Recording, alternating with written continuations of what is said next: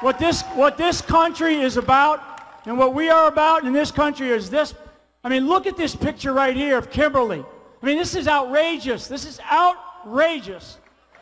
In order to what I like to say, what I like to refer to as to breathe the fresh air of liberty, this poor child is, I mean, whatever happened, just like this thing says, my body, my choice, right? My body, my choice. You know where that came from? That came from it was pushed out of the women's movement in this country. I'd like all the women to stand up. There's a bunch of them stand up here. All women stand up in here. All the women. I mean, look at this. If you can see what I can see, look at all the women in here. And I'm going to tell you something. To me, it's about a whole bunch of things. It's about our faith. It's about our families. It's about the friends that we have. It's about treating each other with dignity and respect. It's about making sure that we have a standard of living that we want. I mean, what that gentleman, what Michael just stood up here and said, I mean, he's right. He got off his dead rear end. He's working hard. He's doing all the things he can do in his town. And he said, you know what? I'm tired of it. I'm tired of it, and I'm going to get involved. Instead of getting tired of it and backing out, he got tired of it and he backed in. He pulled in. And he said, hey, I'm going to fight for my town, my parish, my community, my county, my state, my country. That's what this is about. We are facing a transition point in this country like we have never seen in our lives. We've never seen it in our lives. If we do anything as people, when you leave here, because there's not just people from Oklahoma here, there's people from all over the country. That's right. There are people from all over the world here tonight, and all the live streaming, all the podcasts, all the media that's out there. If there's one thing that I don't worry about, I don't worry about the Democrats anymore. I don't worry about the left with a capital L. I do not worry about them. And the reason why I don't worry about them, because I know their game plan. I've been to countries that have had socialism or communism. I know what that is like. And it's not something that we want, but it is a transition point that we are heading toward. We are pivoting. Our nation is pivoting. This is an unprecedented time. It is not like 1776. 1776, it was one nation that we were facing. It was tyranny. It was a monarch, and the founders got sick of it. At this point in time, we have had both foreign adversaries and domestic enemies against us. And we do have them. We do have them in our midst. So what I'm telling everybody today, my message to you when you leave here today, my call to action is you have to get involved. I mean, God loved this man, Michael, who just stood up here. And it's not just him. 24 hours ago, I sat down with a man in Florida who, in their school committee, their county continued to force, even though the governor was saying no mask mandate, the school committee continued to force a mask mandate. I mean, look at the results. This beautiful child. And so what did they do? They didn't send one person or two people to go represent the town, to go into the school committee or the school board. They sent 3,000 citizens.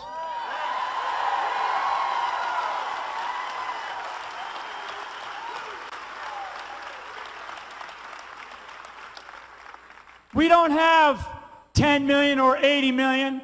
We have hundreds of millions of Christians around this country and hundreds of Christians around the world. And I always tell people that you know, freedom is something that we breathe. Freedom is something that we live. Freedom is something that we take for granted. In order to do the kinds of things that we do, in order to live the life that we live, I mean, the liberties that we have, we are a nation built on individual liberties. Individual liberties, individual rights. That's what the Bill of Rights is about. There's a reason why there was 10 in the Bill of Rights.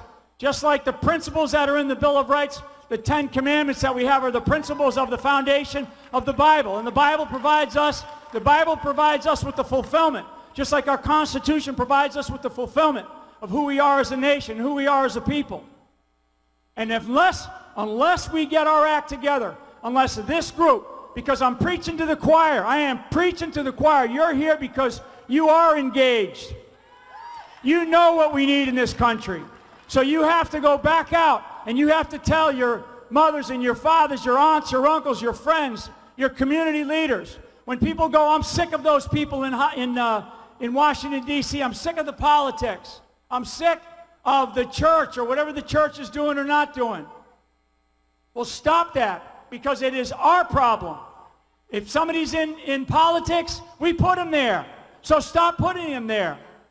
Get involved in your community. If you're tired of something, if you are tired of something and you're tired of whatever it is, whatever the griping that you're doing, it's like I like to say, we have to quit sitting around and talking, and now is the time to stand and do. And we have to do.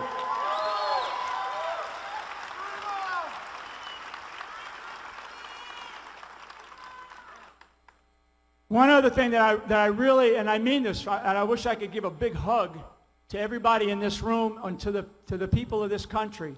My family and I went through just incredible. I mean, and I'm not one of these preachy people, but I came to believe in what's called Psalm 23. You know, when you're in that shadow, right? Everybody knows that valley.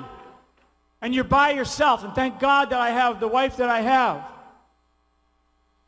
When you're in that valley and you are all alone, and you're thinking, man, this is not going too well. Things are tough, and you're being persecuted, and you know you're being persecuted, because I'm going to talk about faith in our institutions here in a second. Faith in our institutions that we no longer have. So I'm in that valley. I'm in that very, very difficult valley. And during that time, we could have quit. We could have said, okay. And we knew what was about to happen. The persecution was occurring. It's amazing the incentive system that is in our Department of Just Us. It's not justice, it's just us. And it's just them. So what I'm here to tell you is that in our nation, the people of America, because so many people have come to me in the last 24 hours since I've been here and have said, we prayed for you. And I'm going to tell you, so I would tell you from the bottom of my heart, from every member of my family, we want to just say that first, that prayer is the most powerful weapon system known to man.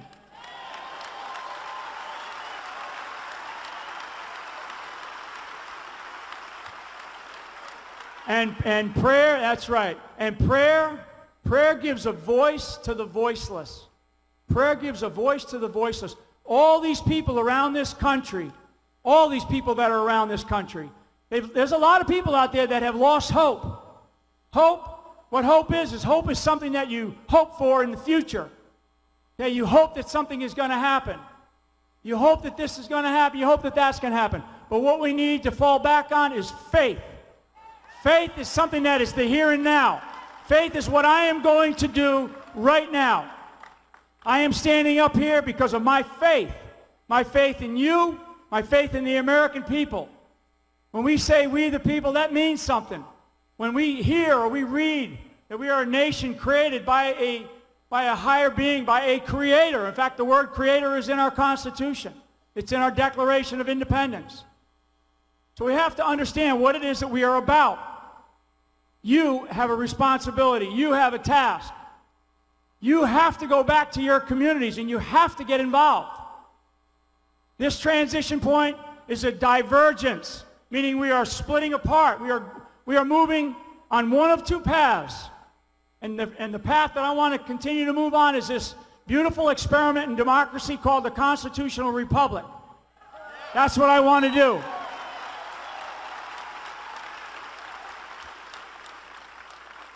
But the point that we are at right now, we're looking one way and we're going, are we going to continue down that path? And I don't want you to question that. I want you to do something about it, because the other path is a path towards socialism and then communism. That's it. I mean, this is real. This is not a conspiracy theory. This is not something that you're going to, fake news. This is for real. We are facing an element in our country, a small element, well organized, well funded, and they've got power. They outsmarted us. They outmaneuvered us. Okay, they did. It didn't mean that we didn't win that election, because we did. We won that election.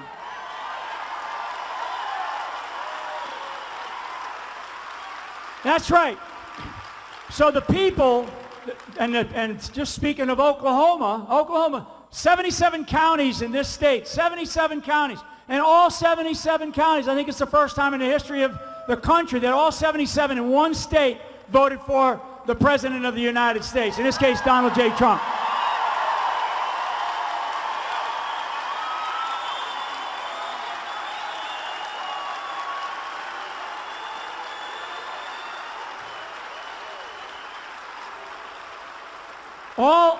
All these politicians that are marching across stages like I'm marching across this stage right now, and that are starting to tout whether or not they're going to run for president in 2024, don't give them the time of day and don't give them a dime. We have a president.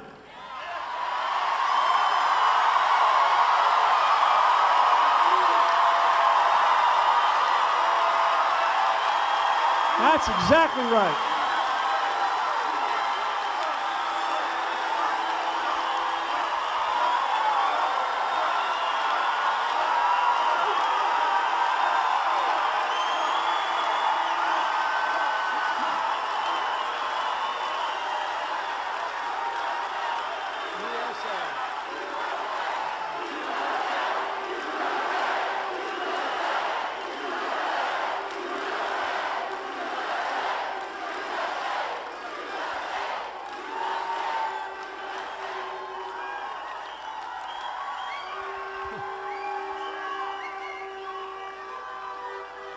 Until Donald J. Trump says what he needs to say about the future, about where we're going as a nation and as a party, let's say as a Republican Party, although I could care less about the parties. I really could. I like to say, and as I've learned about the people of Oklahoma, and I've learned about the flyover countries, right? The flyover countries. The flyover countries are people who are generally conservative, generally Christian, and they have good God-given common sense, period.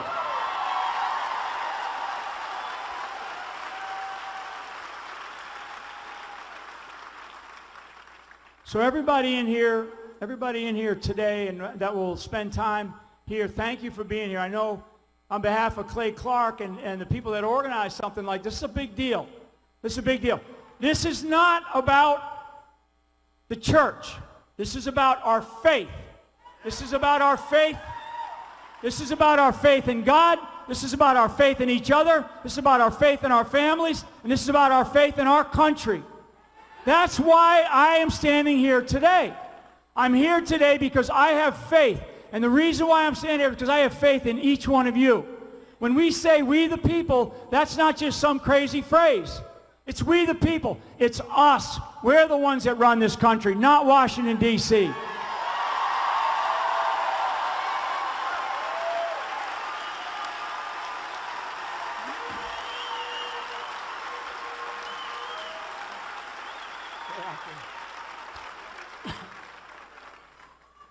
And in fact, and you know this, I mean, everything that I'm saying, people know. And you're going to go back and you're going to talk about it. But what you're going to have to do is you're going to have to figure out what you're going to do about it. Washington, D.C. will not solve our problems. In fact, what we learned is the courts, the judiciary in this country will not solve our problems. People in this country have to take responsibility, and you have to get involved. I don't know how many times I've got to say this. And God help us for these children, for this beautiful child. This beautiful child, if there's one time that I will get beyond determined and get emotional, it's about the children and the way that our children are being treated. This is not right. This is not right. So take control. If you're griping about all this stuff, what are you doing about it? What are you doing about it? And you have to do something about it. It's like one gentleman that I spoke to about a month ago. He's got 2 young children. He's done very, very well as a businessman. And he's in his community. He's been seen as a community leader. He's philanthropic. He gives money to different organizations, and he was sitting one day, and he told me, he goes, I was sitting one day on my couch about a year ago by himself in his house, and he said, he's watching what's going on. This was before the election, and he's watching what's going on.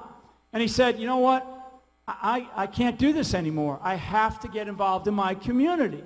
And so he stepped into in this case, a Republican chair role in a very, very large county in this country. And they have about 250,000 people. And guess what the Republican Party doesn't do? The Republican Party doesn't even care about going down to that county and going into that county. You watch. The John Bennett, who just stood up here, who's going to be the Republican Party chair for the great state of Oklahoma, you're going to see that man engaged, just like you saw him up on the stage. Thank God he's going to be engaged. And as a veteran, and as a Marine, as a retired Marine, there are 23 million veterans in this country. 23 million veterans. And I will tell you that the majority of those veterans are Christian, they're conservative, they love this country, they know what sacrifice is about, they know what discipline is about, and they know how to serve. They know how to serve. So for all the veterans out here, encourage others around you. Teach people how to serve. Teach people what it means to serve others. This is that important of a time in the history of our country. This is an unprecedented time. This is a time we have never been in.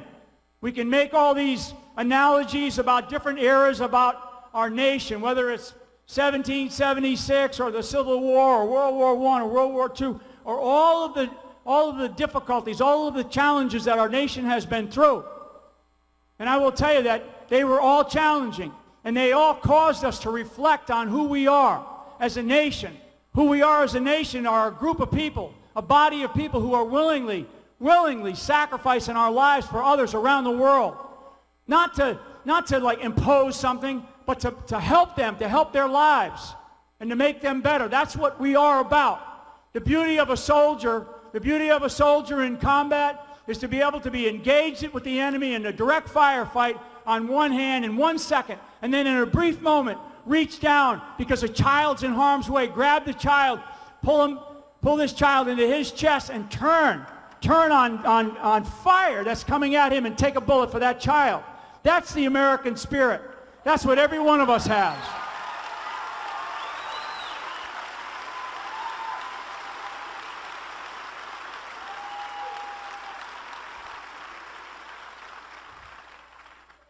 If I am preaching, I'm preaching about America. I'm preaching about our country, about who we are, about every single aspect of why we are here today. There are those, I mean, is anybody 6 feet apart? Right? I mean, the number of people that we know, I mean, all these doctors, I mean, this is a health and freedom festival. It is about an education. And it's not just for the thousands of people that are in here. This is really for the millions and millions that I know are going to get this message across not only the United States of America, but the world. And the message is, we are not done fighting. We are not done fighting.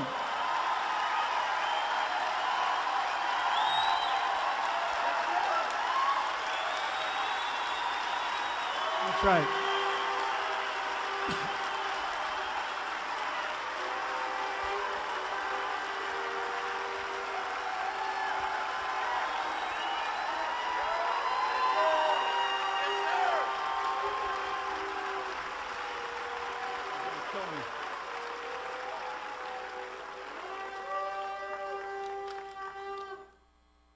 So I'm gonna finish up here because this has been a long day. You've heard a lot of things, and so hopefully, there's a difference between hearing and listening, right? You hear noise, you listen to words, and so hopefully you haven't heard a lot of noise here today, because we can transmit a lot of noise in today's environment, an awful lot of noise, a lot of distraction. A god-awful lot of distraction. But what we need to do is we need to listen. And I learned one thing from a great gentleman who's here today, Lynn Wood. Lynn Wood taught me one day. He's a great American, great American. I mean, I love him. I love Lynn Wood.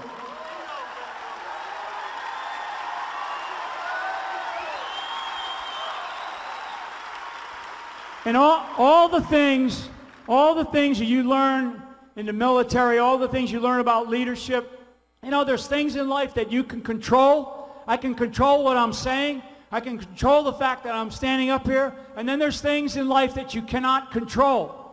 And then there's a way to think about that, and it's how you take control. Maximize your potential. I always used to tell young soldiers, what's your potential? What do you think your potential is?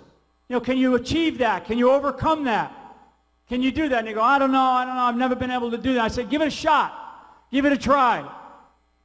Go do it. Work a little harder. You know, make sure you get out there and you do a little bit more. That's what I'm asking you to do. My mother taught me to be a lifelong learner. Never, ever stop learning. So the message for you all today is, as you listen and you walk away from today, you're learning something. And one of the things that Lynn taught me was about fear, a little bit about fear. And I always thought that I knew what it was about. All the time of coming and going in and out of combat operations or combat zones, you know, you have a sense of fear. You're not human if you don't. And one of the things that I listened to him one day, and he talked about the brain and the heart. And it's really a fascinating thing, because in the brain, we see something in it, and it causes us, because it mentally says, oh, I'm afraid of that. I'm afraid to go do something. I'm afraid they're going to do something to me. I'm afraid they're going to take the job. I'm afraid they're going to say something, you know, nasty about me. Ha! Tell me about it, right? So, and that all comes from your brain. That all comes from, because you're overthinking a problem. You're overthinking who you are, what you are as an individual. You're lessening yourself. You're lessening the potential that you have as an American. And what you know to be true, where does that come from? And I say it comes from, and what Lynn taught me is it comes from your heart. And I will tell you one thing. That's right, because when I say it comes from your heart, it's like, you know, the instinct, the hair on the back of your neck that goes up, the gut check or the gut feel that you have. You know, a woman's intuition. A woman's intuition. You just know something when you see something. This is right, this is wrong. I mean, the American psyche, we know what's right, we know what's wrong, and we're watching it, and we're not going to accept it. We are not going to accept it. So what do we do about it? What do we do about it? We have to leave here. So listen to me one more time. Okay, listen to me one more time, especially the women. The reason why I asked all the women to stand up is because the demographics in our country, the demographics, the who we are, the fabric of our nation has shifted in like 30 or 40 years. And women are much, much more involved in the lifeblood of our country. And they know it. The women in this room know it. The women listening to this know it. And so the reason why I single out women is because women are breadwinners. They're caretakers. They're business owners. They're involved in every aspect of who we are. And they're a segment of our society that, frankly, the political class has taken for granted. They've taken it for granted. And when I see some of these great women up here, educators, businesswomen, pastors, all these different people, they're involved. But there's a lot of, I mean, when you think about it, I'll bet you we're probably 2/3, maybe 3/4 of the people in here today are women. And I'm going to tell you, I come from a very strong family. I have 4 sisters. My mother was a terrific person. And I know what strong women can do. And I'm telling you, ladies, if you don't look at your lifeblood, if you don't look at what it is that's happening in your communities, if you don't look at these beautiful children and the way these children, I mean, you're bringing these children into this world without a mask, right? So why should we have them sit in a classroom when we know there's nothing wrong with what's going to happen to them? So don't allow it. It's the moms that are going into these classrooms to argue. So I want you to think about that. Listen. Get involved in your communities. You don't have a choice. You don't have a choice. I have grandchildren, and the main reason why I'm here is because of my grandchildren. If I don't do what I'm doing, and I don't care because they tried to bury me, so they can try it again, and they're going to have to do it much better job this time. You know in this country, you have to get involved. So I'm making this is my thing. This is how I'm doing it. This is what I've decided to do. And it's a big, big risk. It's a big risk for me. I will tell you. And because they constantly come after you. But like my mom used to say, sticks and stones can break my bones, but names will never hurt me. So the names won't hurt me. Now when they start to do the sticks and stones, I'll be ready for that. I'll be ready for that. So for all the great people that are here, all of you up top, from the bottom of my heart, from my family and I, thank you so much for all you did for our family. I mean, the American people ran toward my family. They gave us prayers. They gave us everything. And when one woman who told me, when I said incorrectly, people with nothing gave me everything. And a woman got a hold of me and said, don't you ever say that I have nothing, because I have my faith in God. And so I have my faith in God, and I have my faith in you.